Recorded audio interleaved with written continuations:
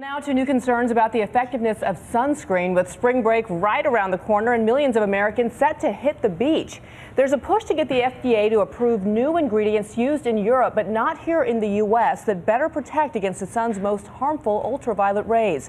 3.5 million cases of skin cancer are diagnosed in the U.S. each year. And for more on this, ABC senior medical contributor Dr. Jen Ashton joins us.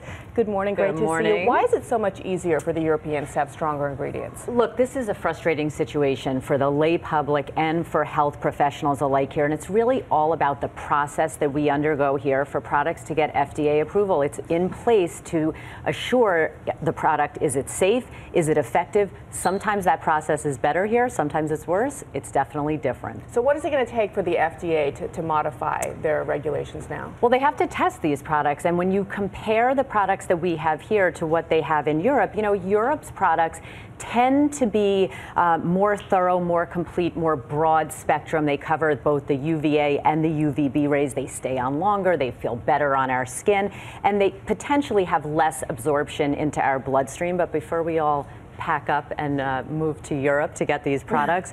You know, it's interesting because if you look at the skin cancer statistics, Bianna, in Europe, let's say in a country like England, they haven't declined significantly since these products have been available. So it's something we're going to have to watch. And what is your recommendations? We said that spring is already here. I forgot what my arms and legs look like now. It's been so cold. But when I go out, I see SPF 30, I see 50, I see 75, I see even 100. What is your recommendation as to what people should buy? People, first of all, should apply sunscreen every day, not just in the summer. They should look for products that block both UVA and UVB rays. They're both important. They should cover up as much as possible, especially the face and hands, the areas that are exposed all the time. And look, if all else fails, you can embrace that lifeguard image and go for the good old zinc oxide, the white stuff, which is very effective. It's just that it's a little unsightly. So right, exactly. But this goes for moisturizers and daily wear use as well. That's correct. So it's something we'll be watching. All right, Jen, great to see you. Thanks. You too.